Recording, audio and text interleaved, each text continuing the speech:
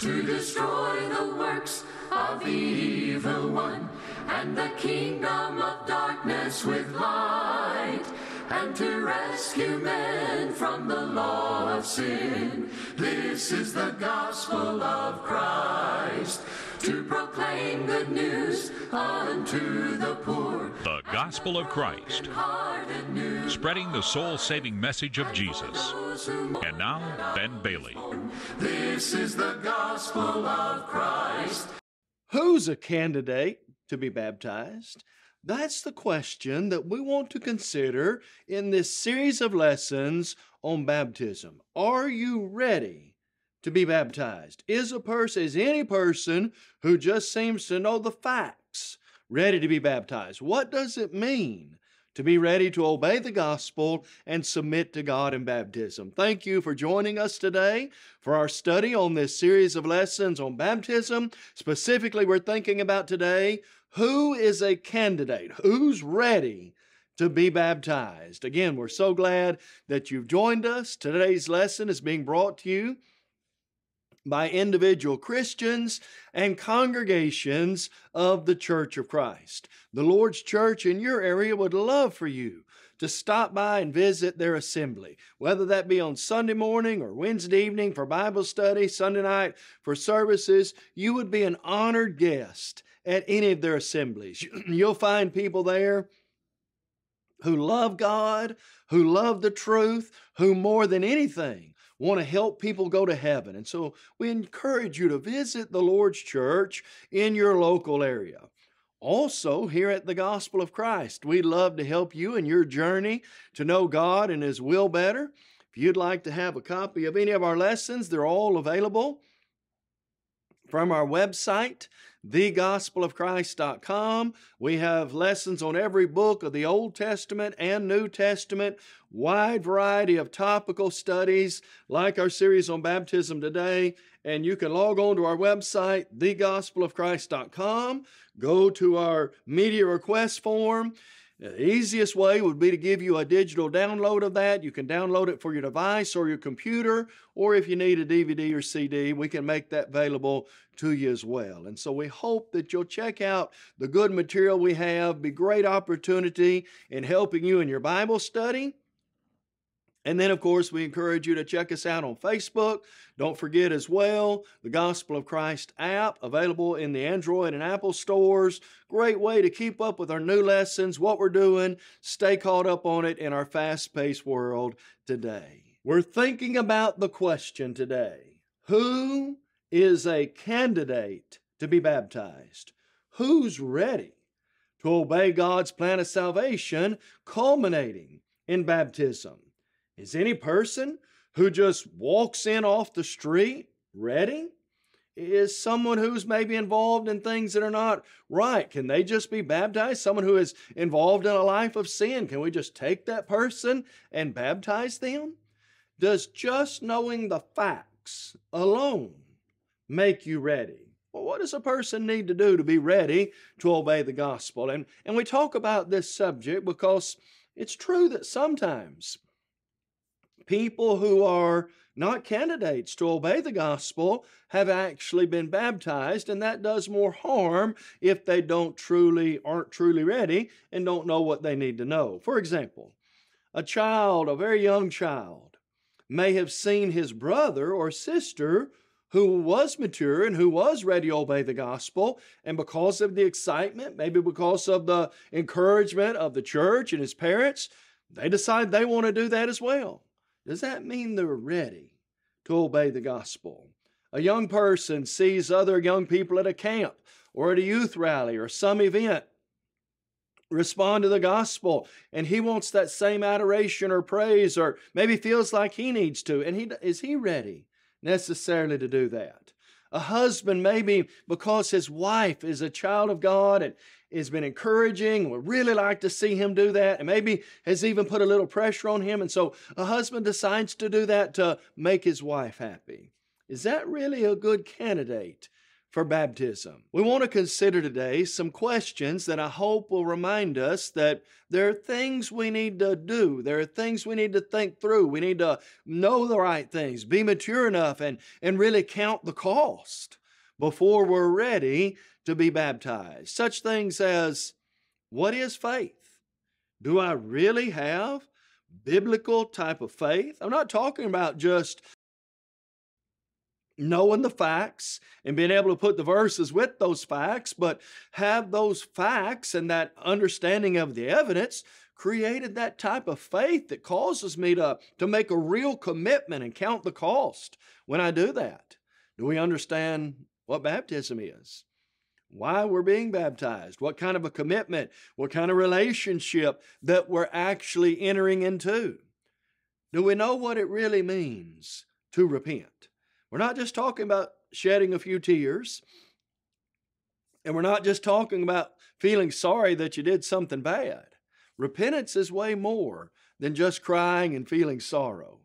Do we have an intent in our life to be different, to live different than we used to live different than the world lives? And do we understand what baptism does for the child of God? You know, as we think about these ideas, we ask ourselves things like, do I realize that I have sinned?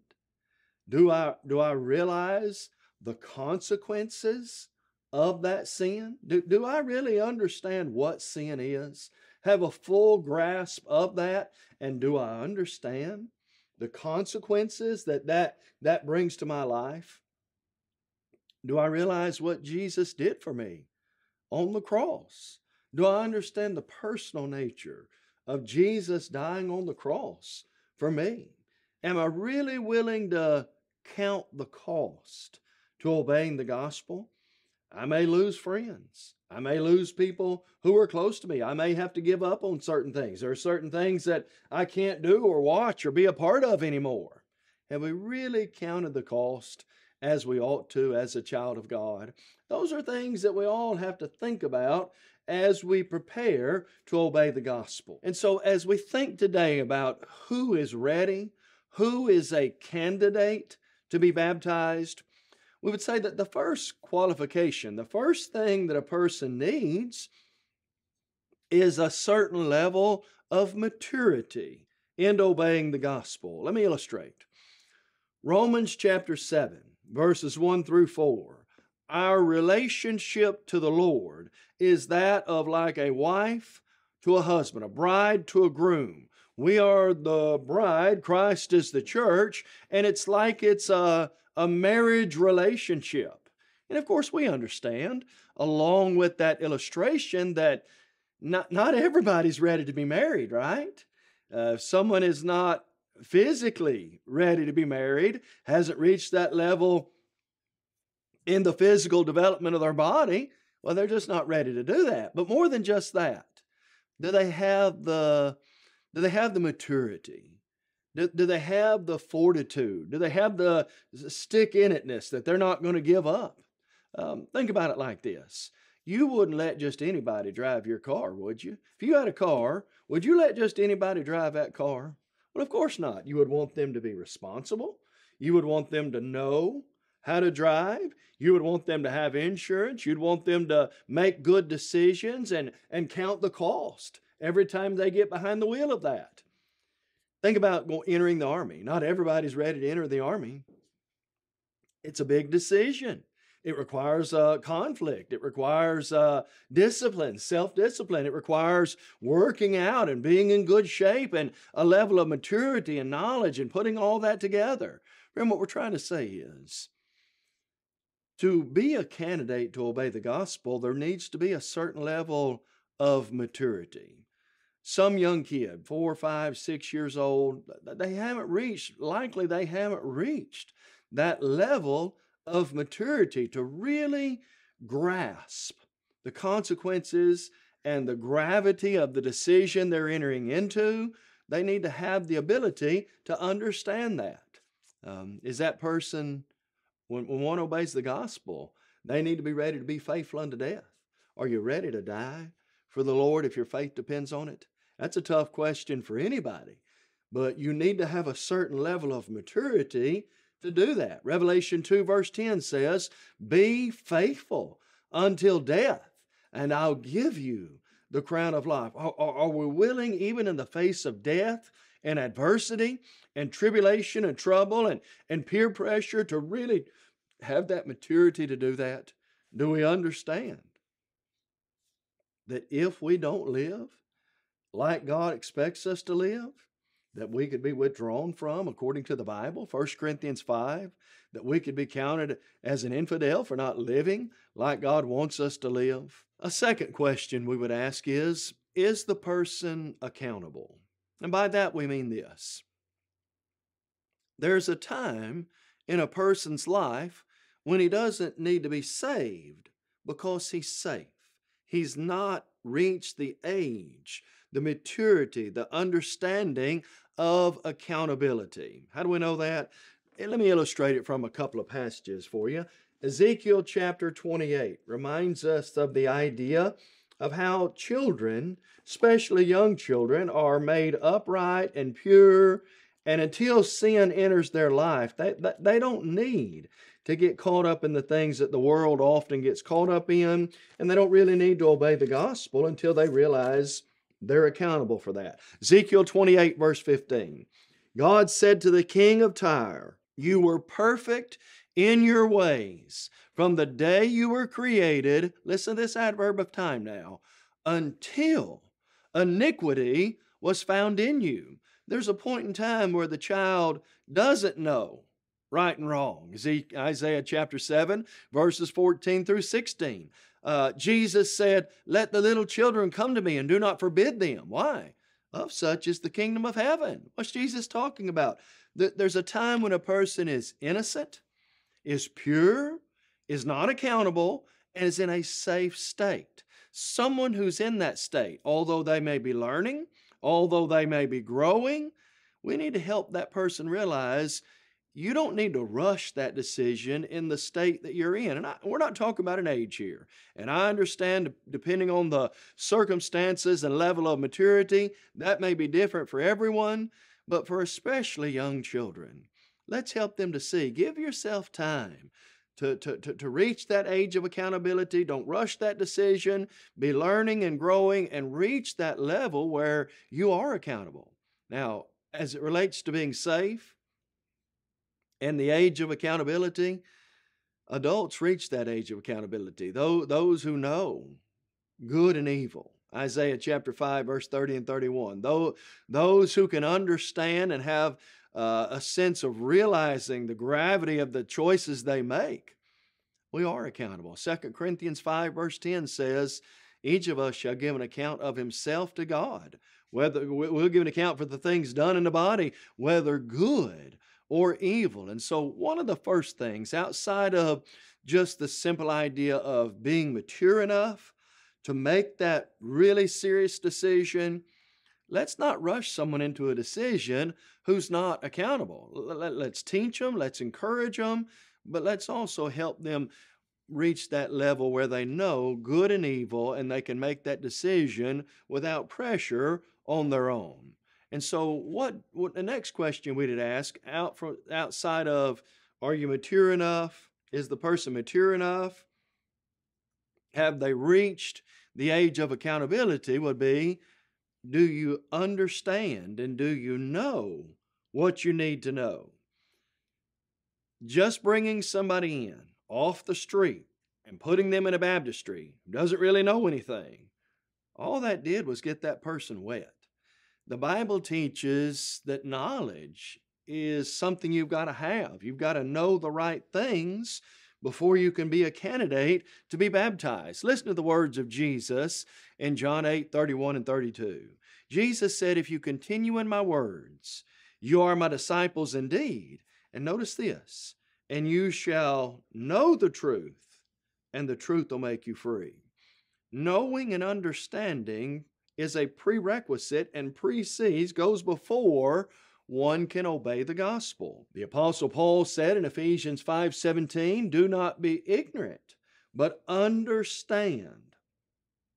Understand the will of the Lord." Now, we are not saying that you have to know every fact. We're not saying that you've got to know every verse and every fact and you can't not understand it. That's not the idea. But we're talking about basic things a person needs to know to be saved. For example, does a person know, do you realize you're lost in sin? But if a person doesn't understand they're lost in sin, they're not a candidate to be baptized. Why would you be baptized if you don't even know that you're lost in sin and you're outside of Jesus Christ? You see, the Bible teaches there's none righteous. Romans 3 verse 10. Of those of an accountable age, there's none righteous. Romans 3 verse 10. The Bible teaches that the wages of sin is death. Romans 6:23, and the soul who sins will surely die. And friend, we're not talking about hard matters here. If a person is of an accountable age, he knows right and wrong. He knows he sinned. He feels the guilt and the sting of that sin and the death that comes with it. 1 Corinthians 15, verse 51 following. And so do we realize we're lost in sin? Sometimes I wonder about this. We talk to somebody and they make the decision to obey the gospel, and they're going to wait 2 or 3 days later till everybody can be there. Well, do we really understand the seriousness of it? Do we really understand the urgency of it? They took them the same hour of the night. There was a sense of which we need to get this done now and right now, if you understand. Not something you want to put off till next year, next week, or some other time. If we really understand we're lost and how serious that is, it's something you want to take care of once you realize that. Do we realize the consequences of our sin and of obeying the gospel? Do I realize that if I remain in this state, I'm going to be lost eternally forever? That I will be separated from God from here on out? Do I realize how horrible that place called hell will be? That God is not going to be there, that good people are not going to be there, and that it is unending? It's a serious matter to understand these type of things. Do we understand the plan of salvation? And do we realize the importance of the Lord's church in that plan? For example, does one realize that he's got to hear the Word of God? Meaning, not that you accept anything that you hear, but that you scrutinize everything you hear by the Word of God. Acts 17:11.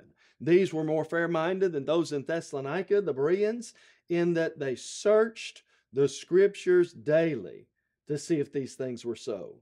Have we been searching our Bible, making sure what we're hearing is right, and looking to the Word of God as our authority? Do we really believe? I'm not talking about just 2 + 2 is 4 believe, knowing the facts. I'm talking about are we really making a faith-based commitment to the truth? I believe Jesus is the Son of God.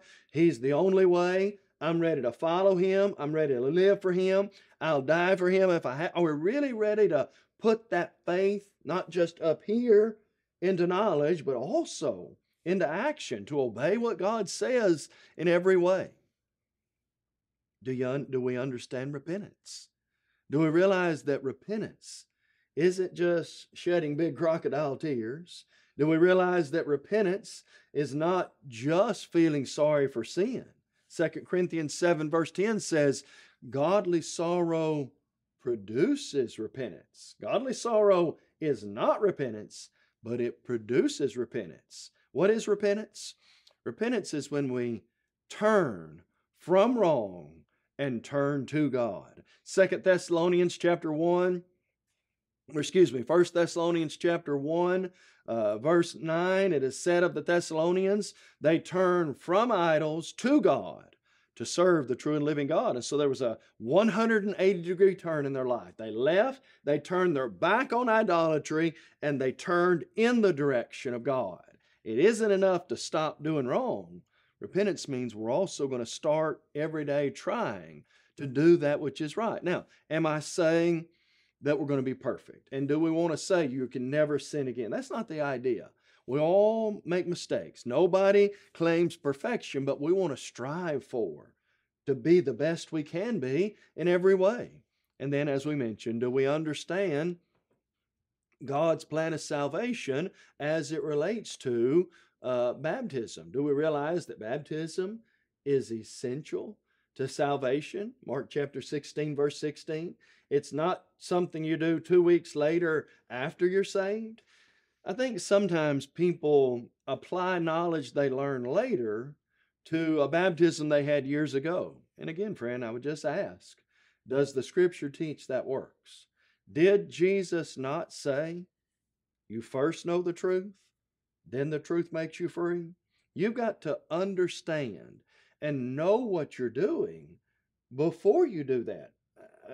Again, that's a pivotal part of God's plan of salvation, is not just doing it, but understanding what God teaches about it and why we do that. And now a final thing, as we think about someone being a candidate for baptism. Maybe they've got the right maturity.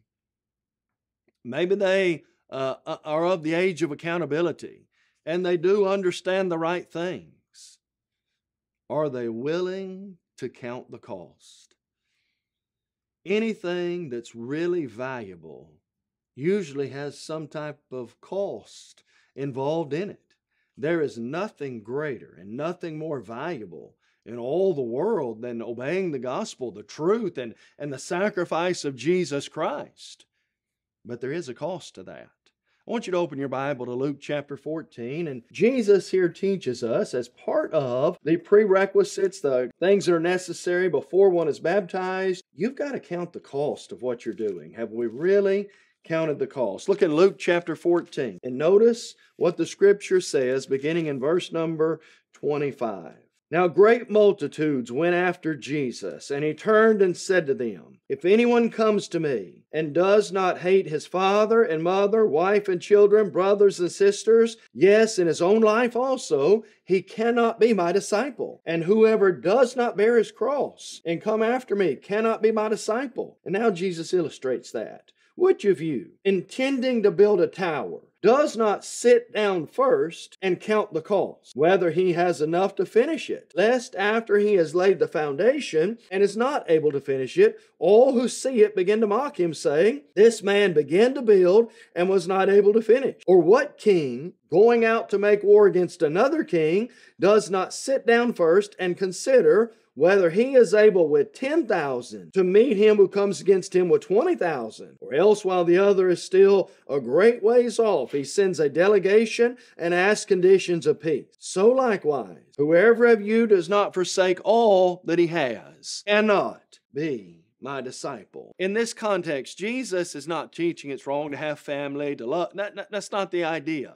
He's got to come first. Above every family member, above every decision, above everything you want in this life, are you counting the cost of putting Jesus above everything, above your friendships, above your passions, above people in this life, above your pride and above world? Will you let the Lord, will you count the cost of what it really means to be a Christian? Most people are, sure, I'll count the cost. Will you count the cost when people don't love you anymore because you're a Christian? Will you count the cost when you have to suffer for your moral values as a Christian? Will you count the cost when your lifestyle has to be lived different than other people's lifestyle and you have to take a moral stand on that? Are we really prepared to count the cost of being a Christian? Do we really understand that Christianity, it's going to cost us something? Jesus said in Luke 9:23, if any man desires to come after me, let him deny himself, take up his cross daily, and follow me. Will you count the cost of denying yourself? Are you going to take up that cross every day and follow Jesus? And so we would consider these four things as we think about who's a candidate for baptism. Number one, do they have the right level of maturity? Are they willing to understand the gravity, the seriousness of the decision that they're making? Along with the maturity, do they have an accountable mind? There are some people, because of things that may have happened in life, never reached that place, who had some type of mental problem or something, may never reach that place. There are those who are too young at a point to reach that place then. They're not of an accountable age right yet, but they will be sooner. Do we know the right things? Can't just take somebody and dunk them underwater. They've got to know the truth before the truth sets them free. And then that fourth thing, are they willing to count the cost? Are you willing to really consider how this is going to change your life? How this is going to affect you and everybody around you? And will you stay true to the Lord no matter what? And so we ask today, are you a candidate for baptism? If you have that maturity level, and you know you're of an accountable age, you understand what you need to do, and you're willing to count the cost, and friend, we encourage you to obey God, to do what God wants you to do, to submit to Jesus' teaching on salvation. If you recognize He's the way, the truth, and the life, and that you're willing to make a commitment to Him in faith every day to walk in His footsteps, and friend, are you willing to turn from a life of sin? The evil, the wrong, the things we've done in our life, when we turn our back on that and when we turn in the direction of God, would you confess Him as your Lord and Savior? The Ethiopian eunuch said, I believe Jesus is the Christ, the Son of God. Would you say that with your mouth? Romans 10 verse 10. And then, my friend, to have every sin washed away, to get into Christ and to be saved, would you be immersed in water for the forgiveness of your sins? Jesus said, he that believes and is baptized will be saved. Peter later said, baptism does now also save us. Mark 16:16, 1 Peter 3, verse 21. And so if you do realize all this, then friend, we kindly say to you what Ananias said to Saul of Tarsus. Why are you waiting? Arise and be baptized and wash away your sins, calling on the name of the Lord. We hope you'll join us next time as we study more on the subject of baptism. Today's closed captions are brought to you by Christian Family Bookstore in Chattanooga, Tennessee. We encourage you to visit thechristianfamilybookstore.com for all your Christian book needs. You may have just joined our program and are wondering, what is the Gospel of Christ? The Gospel of Christ is an evangelistic work of the churches of Christ with its whole aim to take the gospel to the whole world. We do that through TV, internet, free media, and streaming. Our motto truly is to take the whole gospel to the whole world, and we believe in having a book, chapter, and verse for everything we say and do. And unlike many religious programs today, we're concerned about lost souls, not your wallet. Visit thegospelofchrist.com for a host of Bible study materials, including audio and video of our lessons. Request your copy of today's lesson by completing a media request form online. On-demand downloads are also available at thegospelofchrist.com. We would love to hear from you. Email us at mail@thegospelofchrist.com or call 844-6-GOSPEL. You may also write us at the address on your screen. Search your app store for The Gospel of Christ to access our mobile app on your smartphone. The Gospel of Christ.